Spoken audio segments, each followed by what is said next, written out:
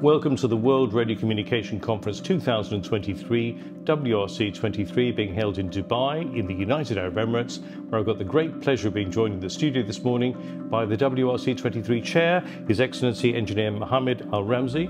And I would like to welcome you to the studio and thank you for your kind hospitality. Thank you, Max, and I'm very happy to be with you here in the studio and looking forward for this interview.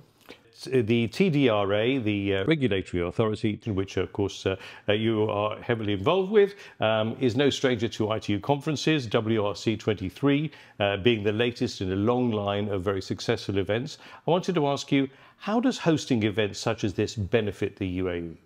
Yes, indeed. Actually, we take pride of being the sole nation that hosted and chaired all ITU conferences. How this benefiting UAE? Actually, it benefits UAE in so many ways. First, we want to establish UAE as an ICT hub, an ICT destination worldwide. So by hosting these events, you are making UAE known in the international arena that it is an ICT destination or ICT hub.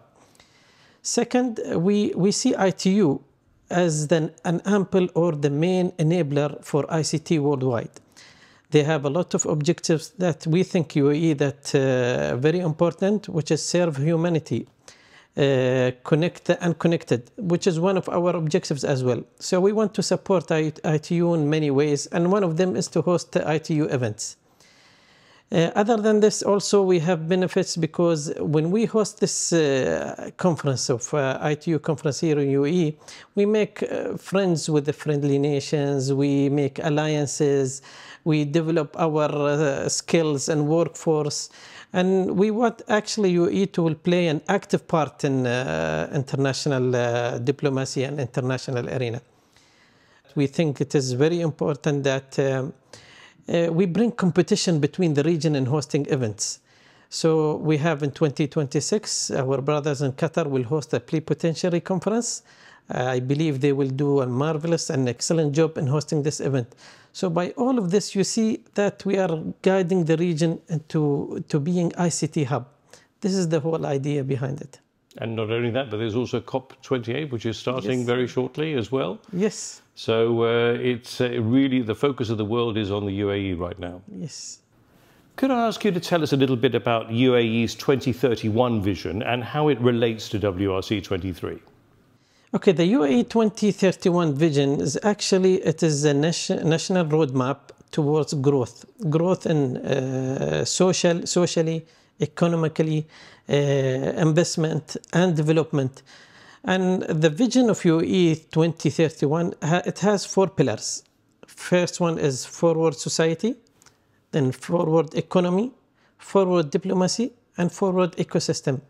If you see the 4 pillars, and you see on the other hand, the outcome of WRC, you will see that the outcome of WRC is update radio regulation, which will enhance and develop technology and ICT. It will deliver the services in a very convenient way to all people. It will develop digital cities, IoTs, so many services. And all those services actually are enabler for the 4 pillars. So you see the connection ICT is an enabler for our 4 pillars. And WRC, and taking radio specifically, will be the main driver for such development. Excellent. And is there anything that you would like to add? Is there a message that you would like to convey to the participants here in Dubai as well as around the globe? Well, all the participants here in Dubai in this conference, each one of them play a vital role in the success of this conference.